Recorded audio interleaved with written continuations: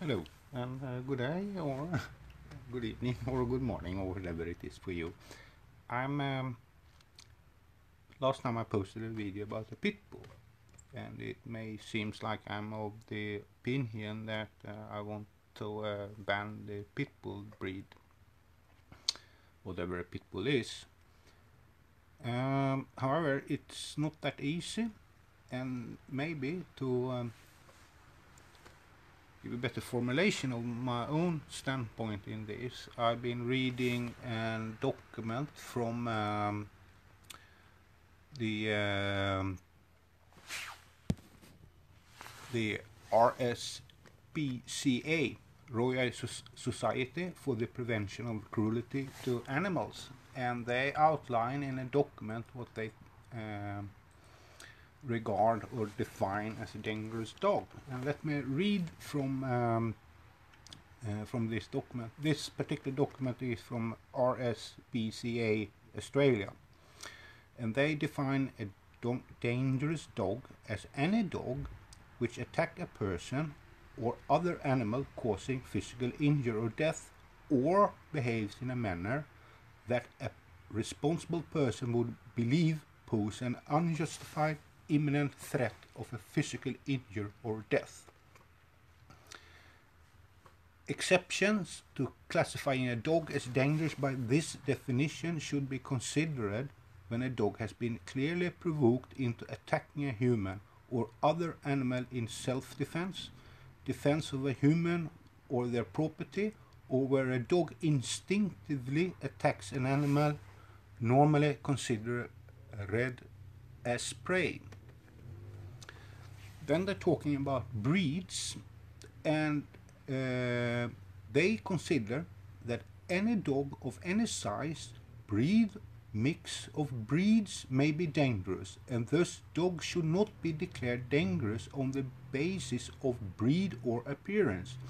Each individual dog should be assessed based on their behavior. RSPCA Australia does not support dog management legislation that discriminates against specific types of breeds of dogs. And then they talk about responsibility.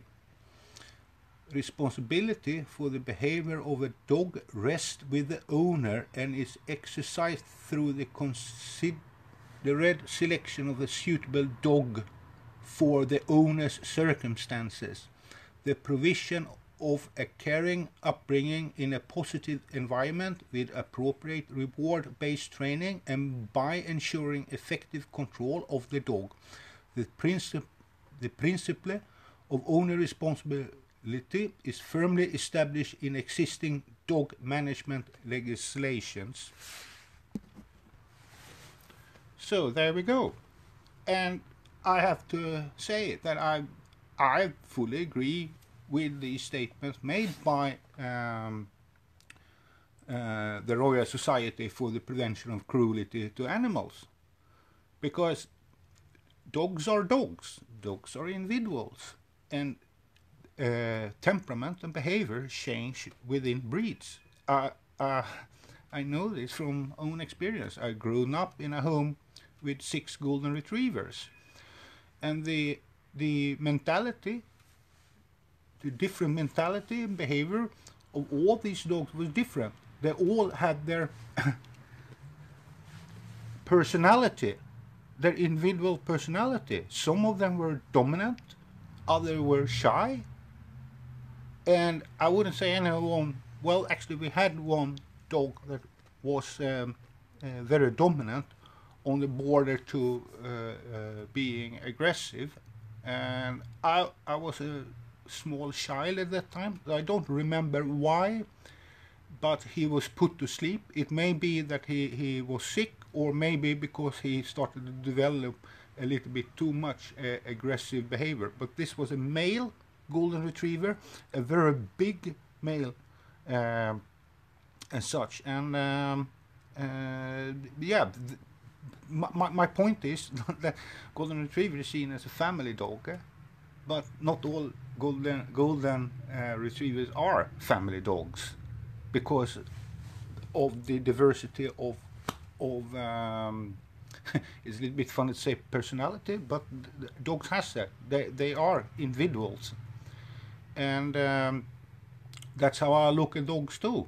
They are dogs. They are what we call humans' best friend, and just as humans can be bad, dogs can be bad too. But it doesn't mean that all dogs of a certain breeds are bad. Yeah, that's about what I wanted to say, and thank you for listening.